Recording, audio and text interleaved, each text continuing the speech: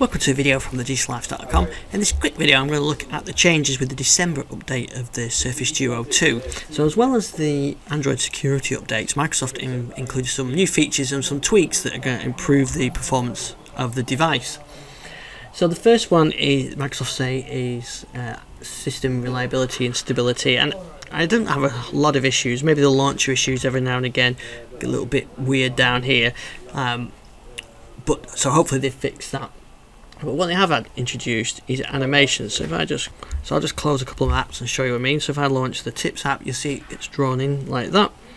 If I do settings, it gets drawn in like that. Before it didn't do that, and you had the throwaway dismiss animation, but not that initial one. So that's quite good to see them have that. And the app navigation just seems generally better with this build. They've had a couple of new features as well, or options. So you can have this right screen. This is the current option that was always on before. You didn't have the choice to turn it off. It's the right screen when you in single screen mode. So when you folded the device round, it would always show on the right screen. Now you've got this option to do facing me. So if I fold the device with the left screen in front of me, you see the left screen stays on, and if I fold it with the right screen in front of me, the right screen stays on. So that's a nice option. I'm probably going to leave it on the right because I use it on the right most times. Another one is fold back to answer. So you can actually fold the Duo back when the call's ringing and it'll answer it automatically, so you don't have to touch any buttons on it, which I think is a nice little feature.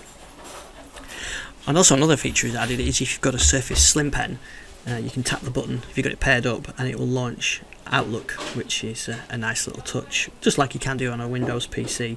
So I think that's a nice little feature. So some other improvements, the touch responsiveness has been improved, and I think that probably does feel like that. The other thing is the camera usability and responsiveness has been improved as well, and I think that generally probably is the case.